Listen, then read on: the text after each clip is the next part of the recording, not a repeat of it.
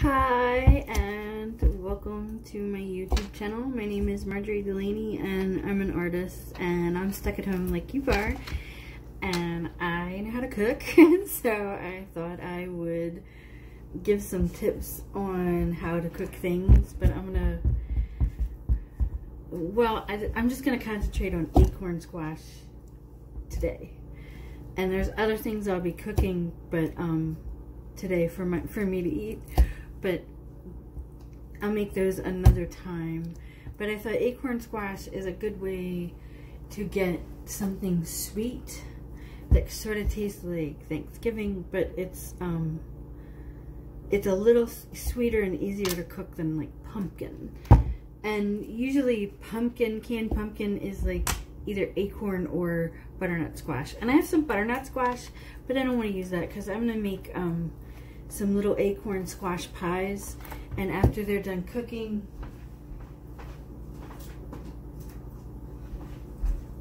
I'm going to mix them with these really sweet overripe bananas and a bunch of seasonings.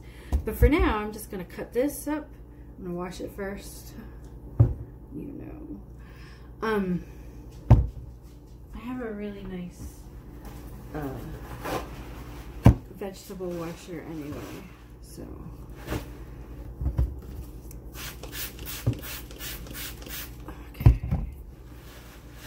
So, I don't sponsor brands. And I've probably had this sitting in my refrigerator for the last, I'm trying to think how long.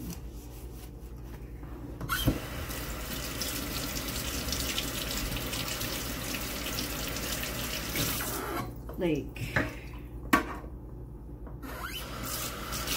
me think.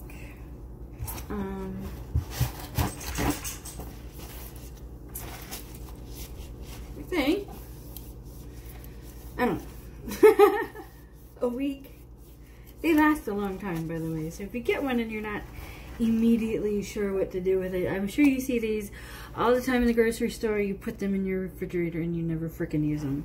Well, you know what I'm gonna do is I'm gonna grow some. There's some seeds inside of here and I want to get to them because there's no frivolous shopping these days.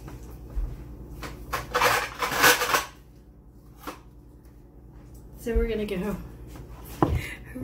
on Mission Impossible. I want you to see what's happening here, so pardon my head being cut off. And I do this with a lot of different squash. Usually I don't do it on a Corel plate. So we'll see what happens. What the heck? Jeez. I thought that we'd have a normal knife. Okay, we don't. We only have weird jagged things. Okay, so what you want to do is get like a little groove started. Okay.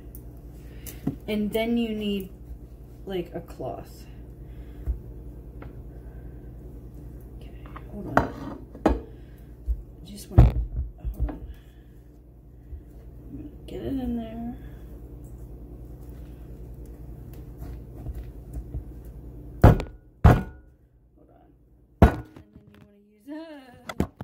You want to use the weight of the thing going up in there. And so you just look. A lot of people will tell you just peel it and cut it. No, that's a nightmare waiting to happen. I don't want to do that.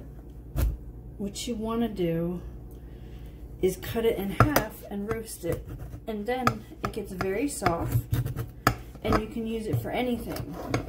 After you cook it that way, you can use it for soup if you want to go further with it. But we're just going to make, and you know what, it wasn't that bad to cut through. I think it's the serrated knife. And so that you see all these. Whoa, shoot, we're gonna save all them. Where are we gonna put them? I mean, I have to tell you something. I'm obsessed with burning candles. So we're going to put these into one of these now defunct candle holders. And I'm definitely gonna, I found some work buckets around here, and I thought, well, I might as well grow like a little garden. And I'll put like, I already have the dirt, so I'll just put the seeds in the buckets and drill holes in the bottom. But I think I want to paint them green first, because I don't want just big old ugly white buckets all around. Okay. And so you just get all the seeds out, and we're going to roast this. Because that's what we do around here. And we're probably going to have box macaroni and cheese again. That's right. Because I lost my love for cooking everything all at the same time. So I just, this will be enough to do tonight. This is safflower oil. I like it because it has a buttery taste to it. And it's really a little more versatile than grapeseed oil or, what am I thinking? A little bit more versatile than grapeseed oil or olive oil. There's two particular oils have a different taste to them. They don't taste buttery. And I think especially if you're, you know, if you were going to make a soup, I would say the olive oil would be great, because that would give it a more savory flavor. But if you're going to make a dessert with this, you should use the safflower oil in here. And we're just going to add sweet spices to it. We're not going to add any garlic or anything like that. So we're going to add a little bit of salt, because that'll help soften it up. In case you didn't know, salt softens vegetables. So if you're trying to steam and cook vegetables to be crispy, you don't want to add salt. You only add salt when you need to. And we do not need to cook the bananas. There we go. That'll soften those. This is cinnamon. Definitely need that. And as I said, butternuts, this is not butternut, this is, shit. It's acorn squash. Cinnamon and then pumpkin spice. So that'll really help make this taste like pumpkin pie tarts. And just really saturate it with the spices. I'm going to add a dash. I know not everybody does this, but I'm going to add a dash of turmeric because it's actually good for you. There we go. And it'll seep into the veggie. Other thing I'm going to give a dash of that you don't have to give a dash of. I don't give a dash. But for me, a little curry. Because the tart will have some flavor to it then.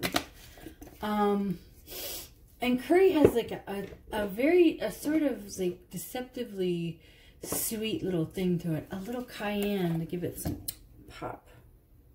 A little pop. Okay. This lighting is terrible with this here. So anyway, don't pay attention to me. Pay attention to the damn squash. All right. All right. Okay. And then I think I'm going to add a little paprika. And a bit of chili. But nothing else. Except for a little more cinnamon.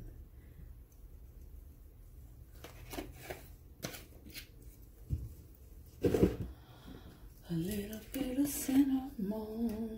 We need more. We need more turmeric and we need more cinnamon. Okay, and then all we do is we get a little bit of foil. Yeah.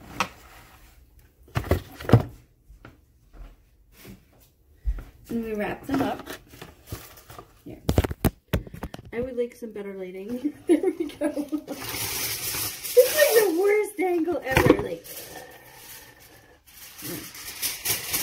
And I'm a little vain. Okay, so stick them in the middle. Wrap them all around. You can do this in a pan too.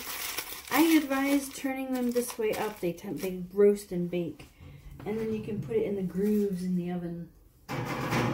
I'll show you. I put them in like the middle shelf. And then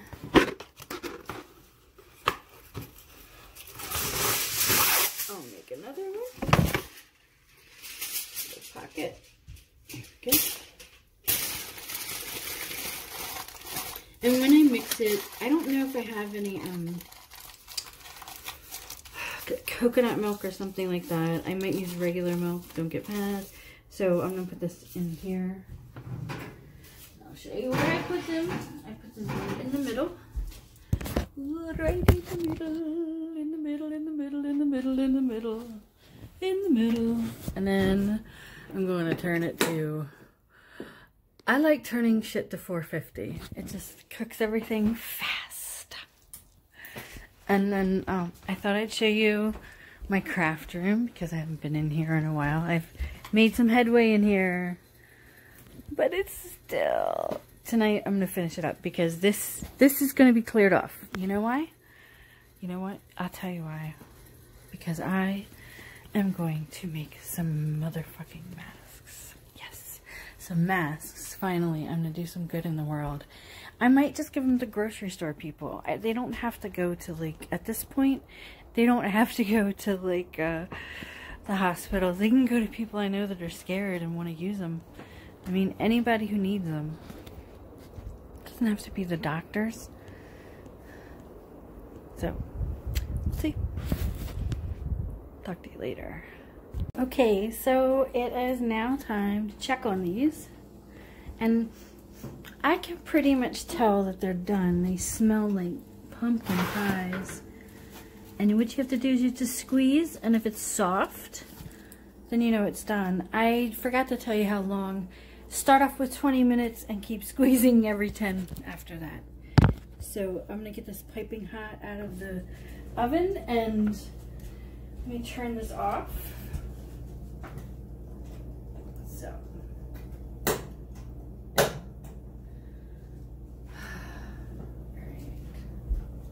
So, let me think. This is kind of a lot of pumpkin. So, not pumpkin. It's a lot and it's not a lot. I think I'm going to use this big container right here to mix it all because I don't have any mixing bowls for some reason. Anyway. Alright. Let me get the pot holder. That's what we need in this. Oops.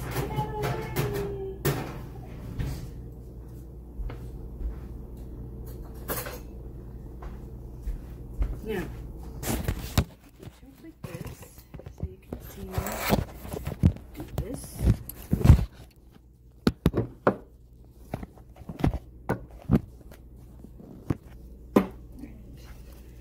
So what we'll do is we'll open this.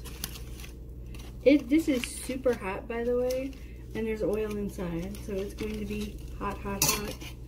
You can wait until it cools down if you want to. But I'm going to do it now.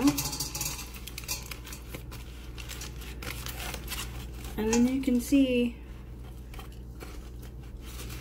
this just almost just squeezes out so easily. Just like, it's so soft. Let me let you see. Like it's just coming off of there really super easy. So that string, that you can just put aside.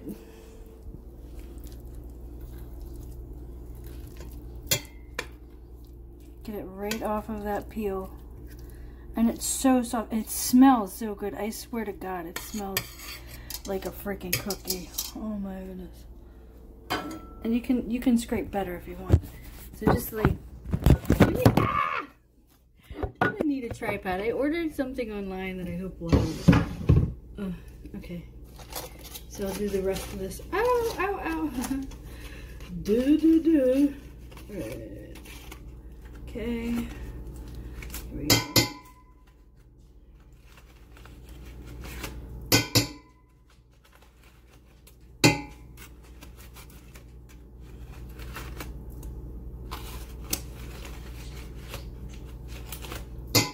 Super easy to get out that way.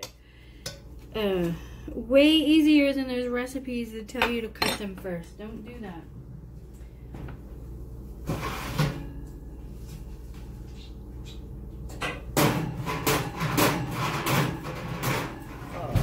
Alright.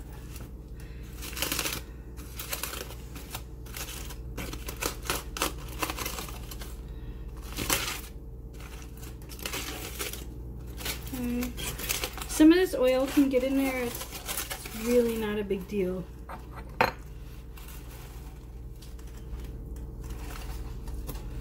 It'll just add to the flavor.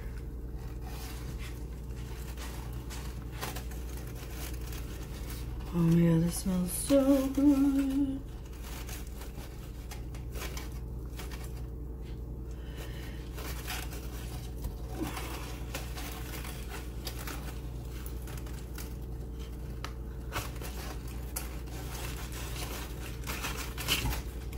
You could also roast this over a fire, and if I was going to do that, I'm not sure how I do it. I might just put it like in a barbecue, or hold on.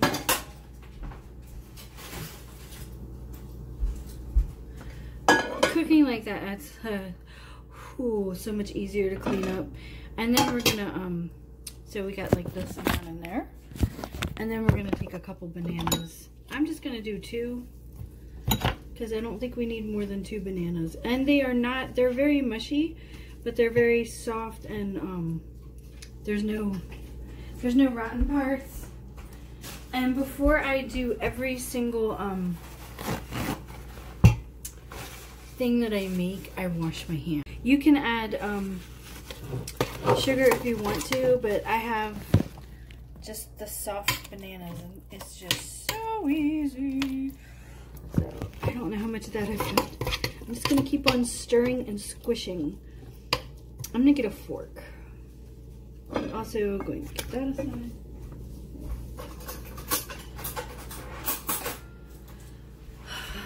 I guess, you know, you could probably use your hand mixer at this time, a whisk. I don't think I have a whisk.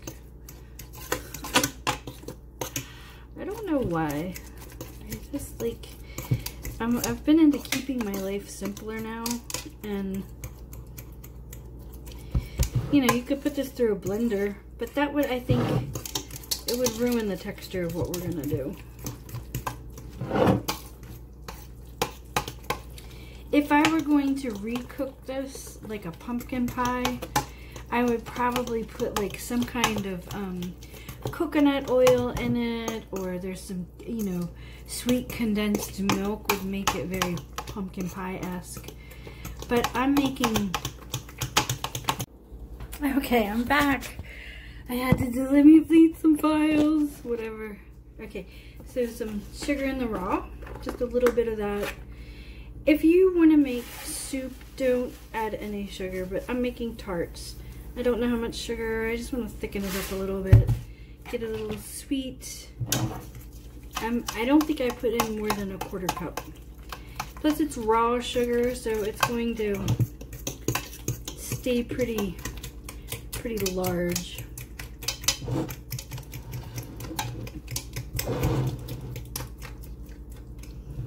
Taste that now. Okay, that's it. It hit it right there. Okay, so now I'm going to get these little tarts out. Just to get these little tarts out. Are you little tart? Are you?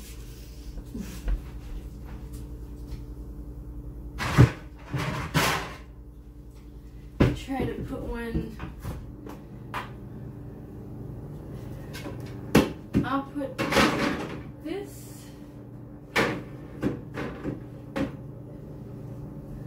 I'll put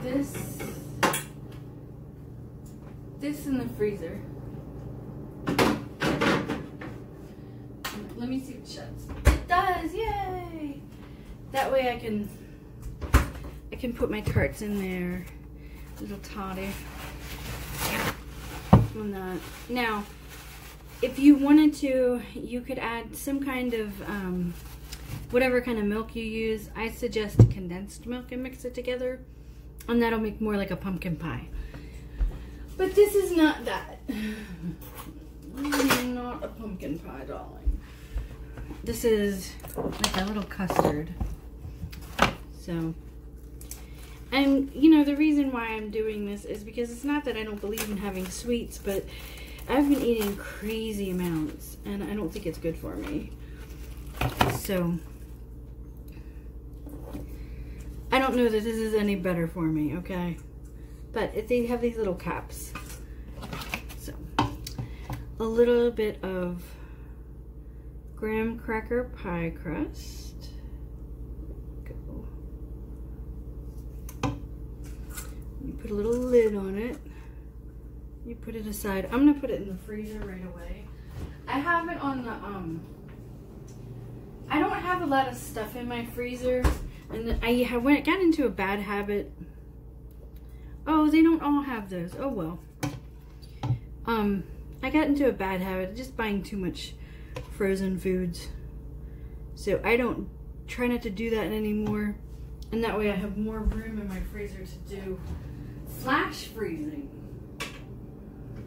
which is like a quick freeze on your top shelf. And that can be very helpful. Don't get me wrong, I have some frozen soups and stuff that I made, but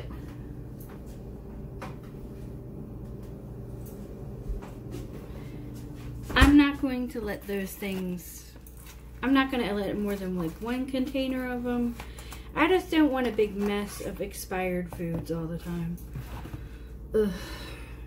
There's no way to live. Anyway. So two bananas and they were big bananas, and one acorn squash makes a lot of tarts. And there'll probably be some leftover stuff too.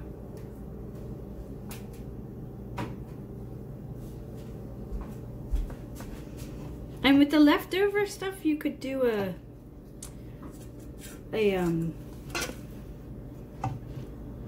you could probably buy 2 of these containers of things, or you could do like a, let me think. What can we do with the rest of this? It might make 1 tart, maybe banana bread base or something. I don't know. But I'll show you how you can see it in the freezer. I'm just letting it get really cold. That's why I'm quick freezing it. And then I'll try eating it later. And I'm gonna eat this filling because there's not a lot of it, and I want it, and I made it so maybe I'll put it. Let me try a way for presentation. So I have this. If you don't have any graham crackers, you could just do this.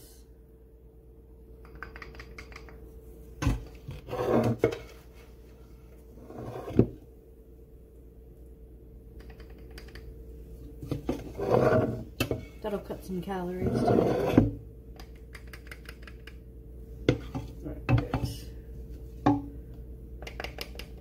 Alright, and this I'm going to put in the freezer as well.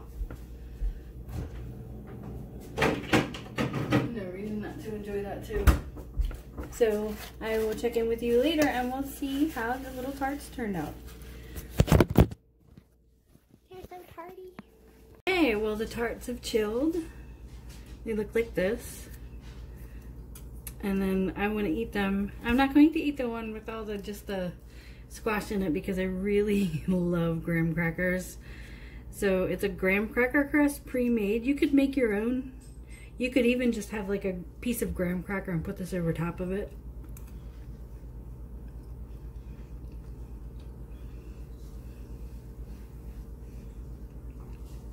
It's good. At least I don't feel like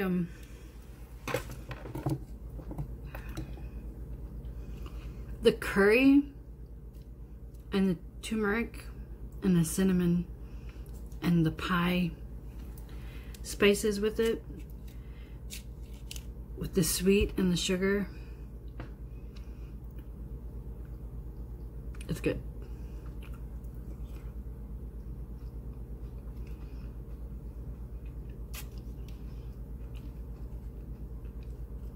And it's kind of like, I feel like you could freeze it and have it be like a pumpkin sorbet.